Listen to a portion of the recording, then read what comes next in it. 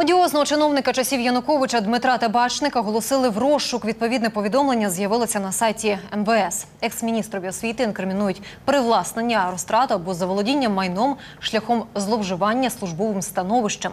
Максимальне покарання – позбавлення волі терміном до 12 років. За інформацією з сайту МВС, зник Табачник лише 8 червня цього року. Між тим, екс-чиновник уже понад рік мешкає в Ізраїлі. До України він приїжджав наприкінці лютого на похорони Михайла Чечетова. Тоді, попри порушені проти нього карні справи, екс-міністр безперешкодно покинув Україну.